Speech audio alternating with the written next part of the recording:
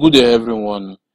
Welcome to Wiber Tech YouTube channel.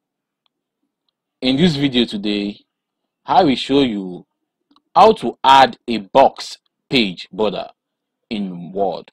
Before we go into that, if you are new to this channel, please subscribe to us right now for more updates. So to add a box border in Word, firstly, click on Design. Then click on Page Border. Then click on select any style of border you want here. Can select any style of your choice.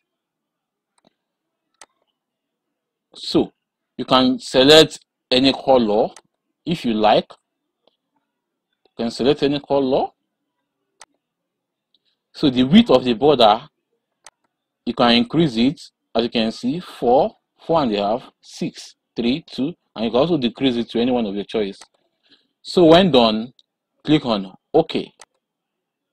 As you can see, a border has been added to this Word document. So that's how to add a border to a Word document. Thanks for watching this video. Please give it a thumb up if it helped, and don't forget to subscribe to our YouTube channel. See you in the next video.